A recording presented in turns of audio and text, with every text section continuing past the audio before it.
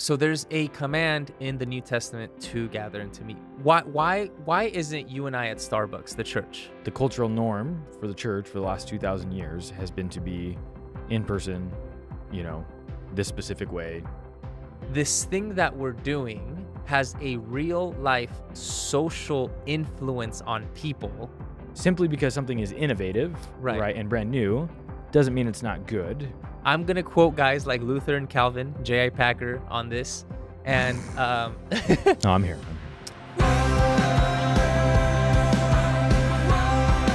Hello, everybody. Coming at you live from our studio here on Kingdom Thinking. Welcome.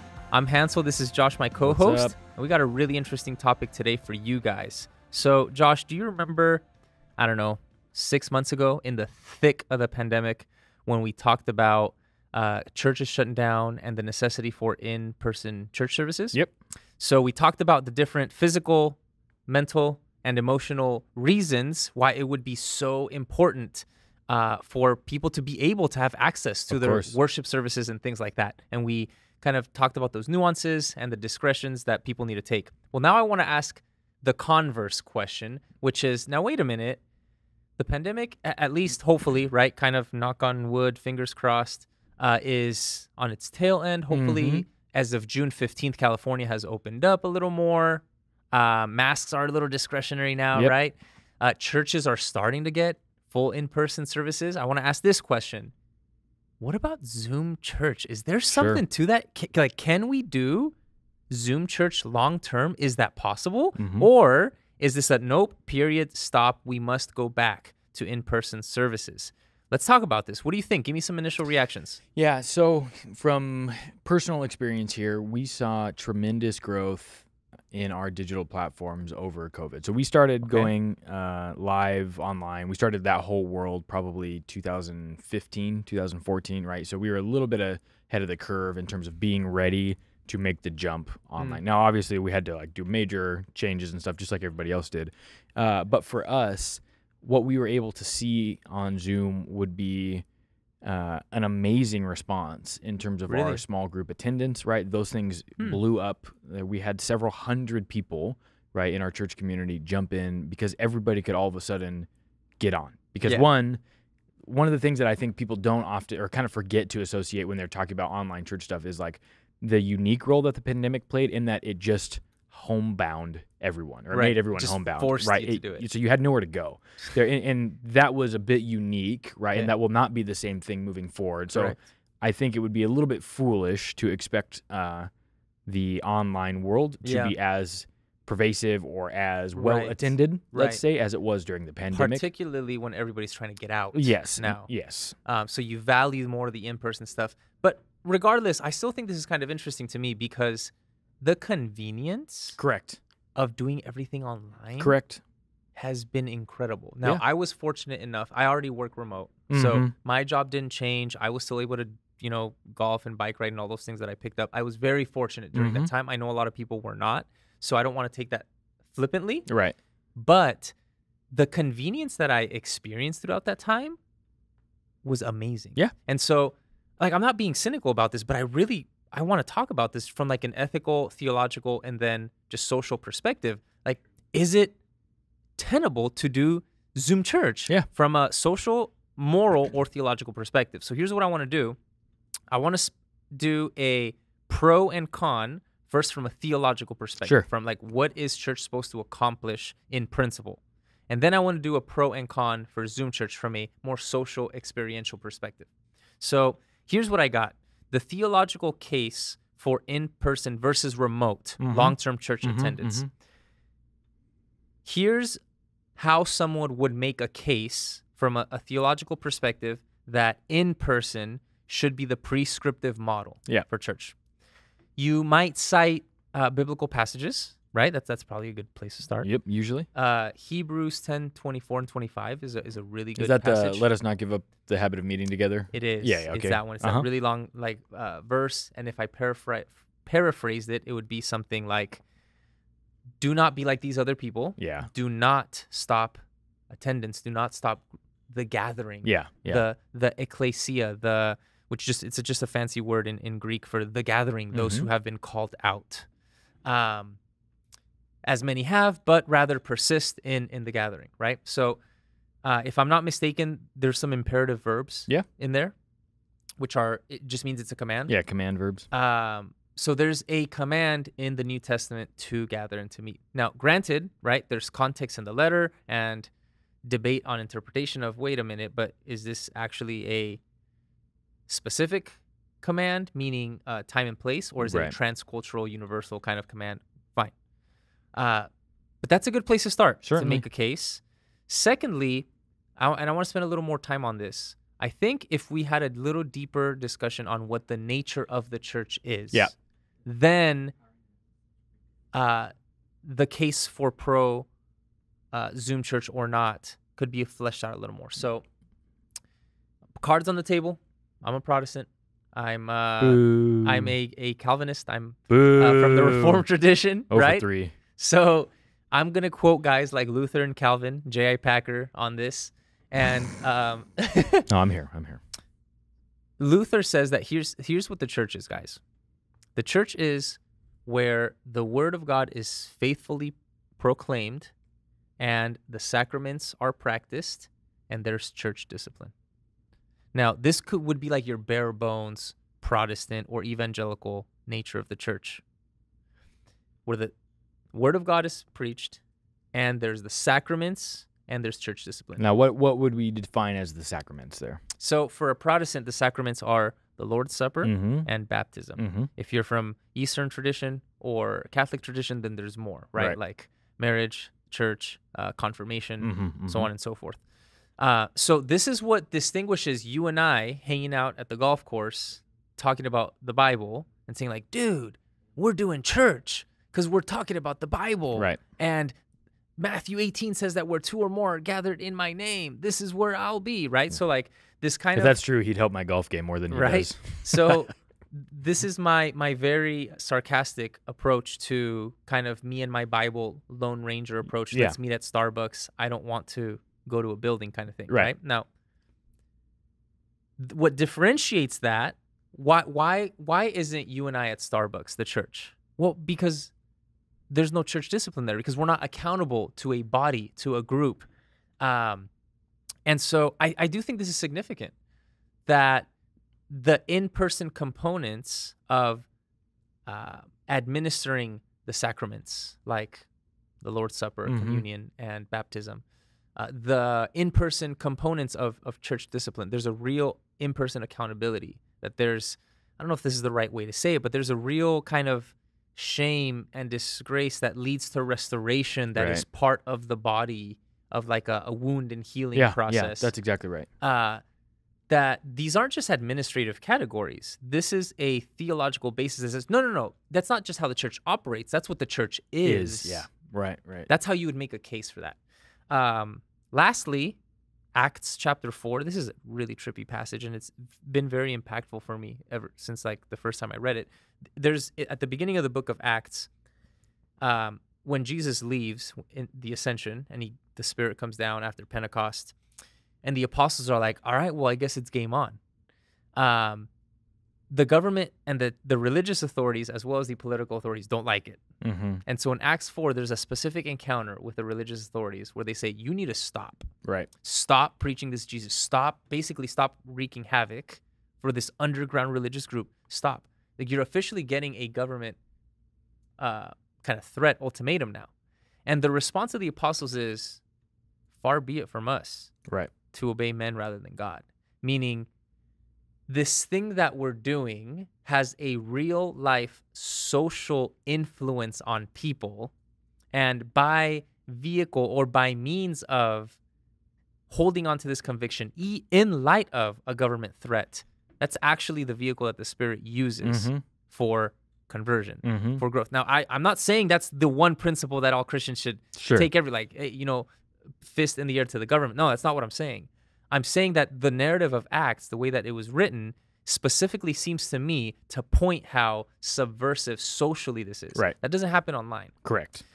I think that's how you would make a case for that. Can you think of anything else? No, I think it is really lost or won in the nature of the church, right? The second point that you brought up. Yeah. If you are going to I've said this before, right? The only thing you can't do is be with someone by yourself, right? You can't be in community alone there. And as kind of simple or trite as that is, I think the power of the Spirit working in community and through the community is unique in the way that the church is designed to function, particularly as the bride of Christ, right? And so to me, the second point is probably, principle. Okay. So then to make a case for, now wait a minute, there not only are there cases where it would be acceptable to meet remotely, but here's how we can. Talk to me a little bit about that. Yeah, so we have certain things, right, that are the first stuff that pops up into your mind. Physical limitations like illness, there's transportation issues, there's impairment stuff that people run into all the time, right? One thing I used to do when I was in high school. Bedridden. Yeah, when I was in high school, I was part of this team where we would take communion to people who were stuck in their home. That's interesting. Right, and they couldn't, like they physically couldn't get out of bed. Bedridden. Yeah, and so we would administer communion with them, we'd pray over them, we'd sit and we'd do some scripture reading with them. You said when you were in high school? Yeah. Was this like with your pastoral leadership and just stuff? One of the leaders in our church, one of our like high school guy leaders, we would just go because it was like, hey, there's a huge need here. Yeah. Nobody wants to do this, right? And this is part of like that's interesting. Ministering to widows and orphans. Yeah. Mainly widows at that point. But so that was very powerful. It was a very powerful experience. And so now, because we have this ability, people can kind of zoom in, or they can watch on Facebook Live, or watch on, whatever network that people want to be a part of. They can hop in the chat and they can type and they can be a part of things, and it can be this transformative experience with people online. Yeah. And so, this is a very interesting kind of conversation because it breaks down into what counts as a specific limitation versus a personal preference. Exactly. Right. And that's a way some people, like I know students, here's a good example, right? This is big in student ministry right now. They're people who have killer online programs for student ministry, have kids joining them from, like out here in SoCal, have kids joining them as far away as Sweden, who say, this is my home. This is my home church. This church in Riverside, California. Dude, that is crazy. I'm from Sweden. This is my community. This is my as small opposed group. to like a church a local church. For them. In their community. I've never thought about that. And that's gnarly. They have life transformation. They receive Christ there. Like somebody baptizes them in their community as a how would they get baptized? Yeah, they have a believer from their community baptize them, and they on behalf of a church like across this.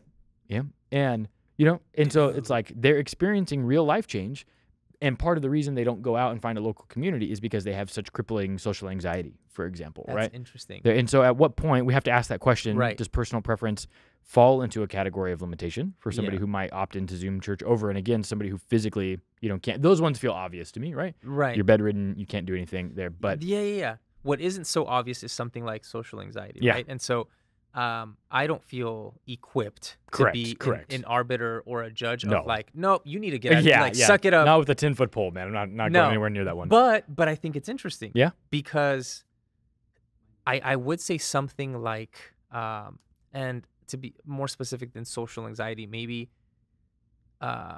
mental health barriers where somebody might not feel comfortable or even able to be part of a local community. Maybe there's, I don't know, there could be a variety of reasons, right?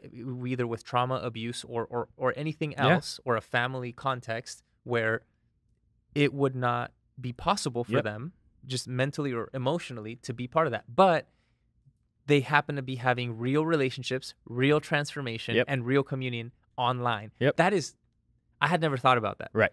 And I know there's like probably PhDs out there with like, how does transformation happen in online community? Sure. That would be kind of a really interesting read on good. this. So how do we delineate a like spiritual or moral value on something like that? Yeah. Like, is that still true to the nature of the church?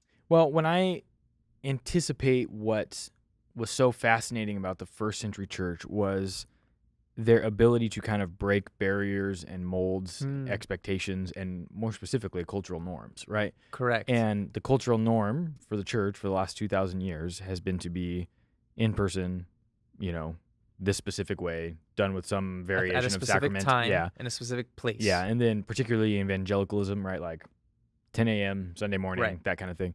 And so to me, this just is another way that the church can innovate and break the molds there, because these, from the story that I'm thinking of specifically that I just told you, it's like this girl is checking in with her small group every week. That's a real story, right? Yeah. I'm not making that up. That's a real thing that I know about. And So she's checking with her small So group she's leader. accountable to- Yeah, dude, she's got a community that's holding her, that's like helping her grow spiritually. She's practicing spiritual disciplines, and it's like, and she's just one of dozens and dozens of stories from who I know of from this guy who's like leading this amazing online youth ministry out here, and they hired a full-time online youth pastor, dude, and it's his whole job to facilitate and grow these communities, and it's like online youth pastor. Yeah, imagine that. Yeah, and so it's nuts, man. I mean, it's truly an amazing thing. And so to me, simply because something is innovative, right, and brand new, doesn't mean it's not good, or it doesn't mean it doesn't have the same merit in those types of ways. Nor does it mean that it is good. Correct. And so it's a neutral thing that we have to do kind of a longitudinal assessment of before we can call it one way or the other. Okay. Now, I will say, I think any person with half a brain would recognize that there are strict limitations on this for this gal, right, in Sweden, who's going to get older, who's going to be, 18, 19, 20, 21,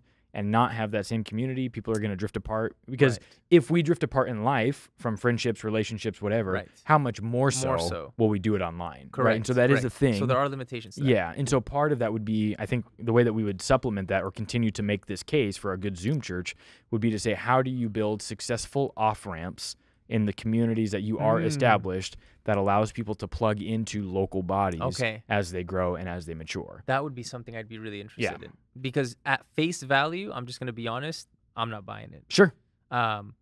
However, if the conversation becomes, how could this be in like an ignition switch? Correct. Into something where the localized church, the localized gathering can still be the ideal? Yeah.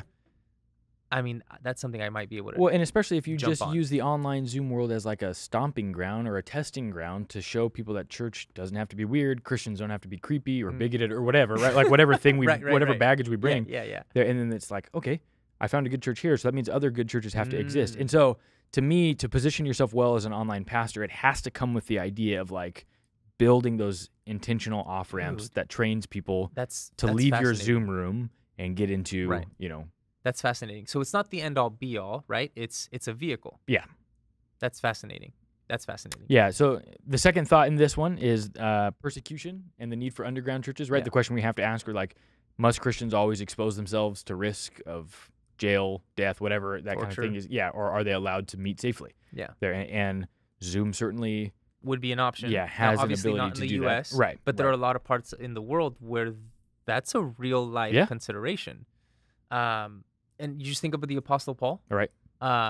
Sometimes he's like, yeah, I'm for Christ and go ahead. Like, what's the word when they give him the 39 lashes? Flogged. Yes. Yep. And then the other time he's like, no, I'm a Roman citizen. Yeah. Back up. Or sneak me out in a basket. Right. Exactly. And so, unfairly or fairly, we can take that to mean that you don't have to walk into a beating all the time. So would it be ethical and still true to the nature of the church for Christians who are in dire circumstances to say, all right, guys, like we're going to have to meet online? Mm-hmm. That's an interesting question. Are they denaturing the church somehow? Like, you know what I mean? I would be hard pressed to say yes. Yeah. As I sit in my, Southern California studio. As so like I know of small groups that would meet on things like WhatsApp, right? Oh. And so they would jump into these like private, secure connections. WhatsApp isn't. It's encrypted. It's not government regulated. So you can't trace it, right? And so the encryption allows them to meet secretly, and have these conversations, right? And you can jump in and you can have a full Bible study through something like that tool, Dude, right? And that's a pretty powerful, way to experience the Holy Spirit that way. Yeah, that's crazy. So the question we're asking here is, can the Spirit's witness and power of the transforming gospel still be effective through something like Zoom or WhatsApp? We're used to inviting people to church. Could you imagine? Hey, here's the Zoom link. Yeah, dude, I lived it for the last year. I can't imagine, right? Like, I mean, I think the most transformative experience for myself in this was over the last year, right? I had about 20 to 25 leaders that I was kind of overseeing, right, in terms of like connecting with from our junior high and our high school side and all of that stuff. Yeah. And the amount of deep depression that a lot of my adult leaders fell into, the amount of conversations that we had about suicidal ideation, people feeling like they couldn't do it anymore, and the Zoom Monday night 6:30 to 7:30 was like the thing that was keeping people holding on, or in the phone call that was coming later in that week, right? And, I had people tell me that was the life definer for them over that period of time. And so it's like, here's the Zoom link just became a normal part of our vocabulary. It didn't even feel weird, by like August of last year. Right. There, because we were just so used to like, this is how we see people now, and this is how we see, and this is how we do life. Everybody's in this weird little box. Is crazy. And it was massively real to us. And I don't think we're gonna know for at least another 15 years the consequences of that. Yeah, certainly. Socially, at least long term, right? However, necessity warranted it, and if we're going to say that, there's too many limitations for that, we also have to say it has a place to be adequate and real and meaningful for a lot of people. Deeply meaningful. So, man, I feel torn about it now. Yeah. I thought this was, easy, T-ball. No, you have to go in person or you're failing. And it's like, I don't know anymore. Yeah. So that's that's how you would make a case theologically. What about just existentially or from an in-person experience of pro Zoom church, con or no Zoom church? In person, the case for in person versus remote is people need people. Certainly. I think the pandemic has taught us that. I was listening to my wife talk to one of her colleagues, and she's like, you know what? Like, social distancing is such an unfortunate term. Right. Because it suggests that you're completely detaching from other people. And that's not healthy. Right. So physical distancing, but hopefully not emotional and mental and spiritual distancing from people, right? And the experiences of so much mental health burdens on people has been real, incredible. Right. And so people need people isn't just this saying, right? Like, we can point to empirical science. Yeah, of course. Oxytocin, chemicals in our brains that wire us to need a hug or just look somebody in the eyes and know I'm listening, that kind of thing. And so I don't think it's hard to make a scientific case that in-person church is going to lead to healthier families, healthier kids, and we should not abandon that. The question is should we demand it as the only thing, as the exclusive form of church? Here's an interesting thing. I'm good with meeting online or in person with the people I like. Something I look forward to. What about the people I don't like? Sure. Meeting in person demands or assumes that I'm going to be sharing a worship space with that annoying person. And that's a good thing. Yeah. There's something formative and transformative and growing about loving those people you don't like. And like a group confession. Like if in your church you do a group confession, there's things you can't replicate. Yes. The second thing, which I think is less important but still meaningful, is administrative efficiency. How do you administer baptism and communion online? That's the most glaring limitation. Yeah, baptism certainly, but communion, dude. You let people know a week. We did this, right? You let people know a week ahead of time. Hey, we're doing communion. We're all taking it together next week. Get your crackers ready, kind of thing. Get your cracker and your juice, man, or your Sprite and your waffle, whatever. My God, whatever you got. Yeah, stop it, stop it. It's certainly easier. Stop it. And more meaningful in person. But yeah, you can do it online. It's like, well, I did. I took communion with my family, and I'm gonna move on. I'm gonna move on. How about this? This is something we haven't thought of. If you're like from a big church, you probably have hundreds of employees. What about those people's jobs? I would hope that's part of the ethics of our conversations. I don't know the science or the studies on are people tend to give more if they're in person or online. I don't know. But if churches shut down, people are losing jobs. If this hybrid model is adopted as a go-to, my guess is there's going to be less staff needed. Yeah. I think that should be a consideration at least. Well, certainly, it kind of cuts both ways, right? So the data on churches shows that most churches are actually doing pretty well fiscally coming out of COVID. Yeah, and I think part of that is because the online push to giving happened several years ago. And so it's since been 2010, 2011, there was a real big push by a company called PushPay that helped kind of move a lot of churches, small, medium, and large, to this online platform. Like put your card on file kind of thing? Yeah, and you can automate your tithe to make it come out every 2 weeks, right? And Dude. so it becomes a little bit like your light bill at that point, which can be, a little problematic. Okay. But it's PushPay always had this thing where it's like your giving would go up like by 5% every year or something like that. Yeah, I mean, because they had seen it work so many times because people could automate it, and it became one less thing they had to think consciously about. So it made a little easier to commit to it. If not every week, I got to make the decision every single Sunday. Right. Okay. All right.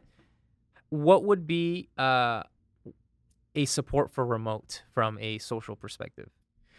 I think the time commitment is nicer. Okay. Right. So you don't have to get ready. Yeah. Drive. Put the kids in the car. Right. It allows you to look your Sunday best. Yeah. Yeah. It allows you to just, dude, everybody's like sweatpants and a shirt. They're like solid. They're right. Yeah. You're wearing that same hat for the 9th day in a row. Like, dude, nobody's getting mad at you. Nobody can tell if you brushed your teeth or not yet. Right. Like those things create, which are barriers. Yeah. Right? That's what I'm saying. That's what I mean. You're removing barriers of entry for people to move into these social communities. That's another thing I hadn't thought of.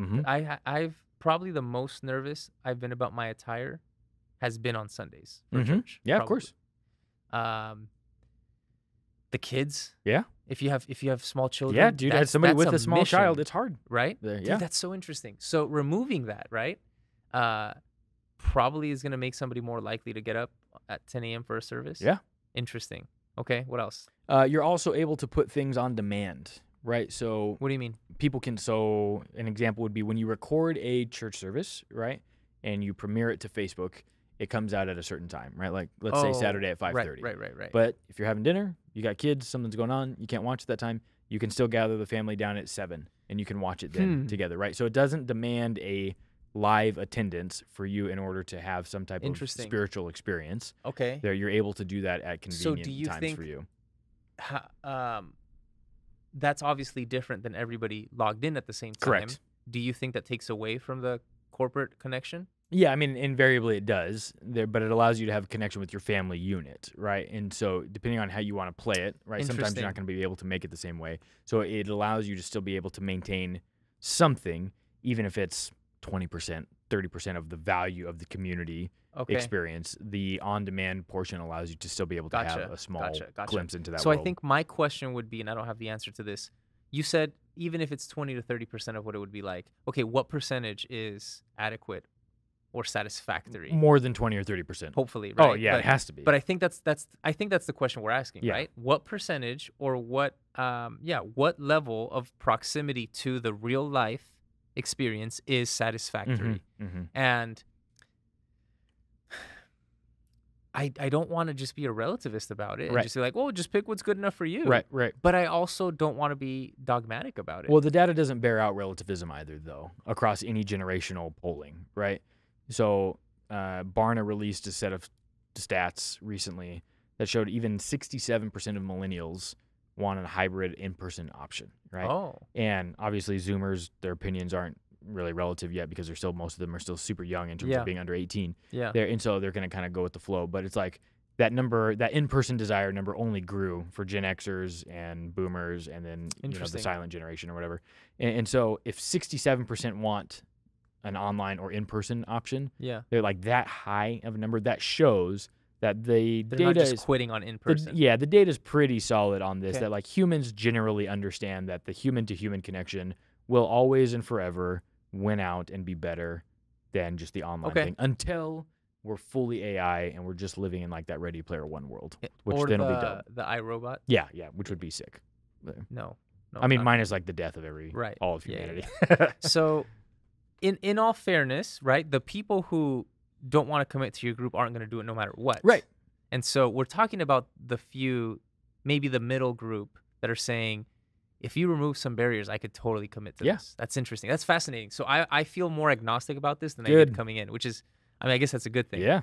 Now, my last thought on this is before the pandemic, churches were already pretty committed to some online stuff anyway. Yeah, for sure. Streaming, recording.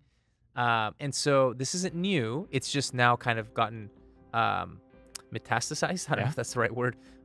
Just, exploded. It's pretty cancerous. Solid. Tells you where I'm at, right? Yeah.